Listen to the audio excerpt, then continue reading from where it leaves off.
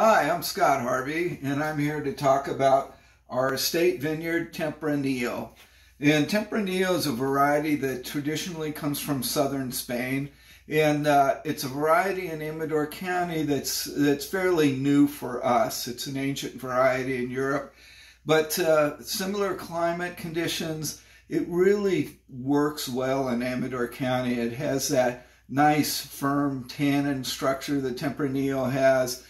Kind of a fleshy, minerally kind of character, and it's a wine I'm very excited about. And it's an estate wine. We have a small vineyard at the winery there, and we're very proud and excited about the new Tempranillo. So we hope you enjoy it. Thanks.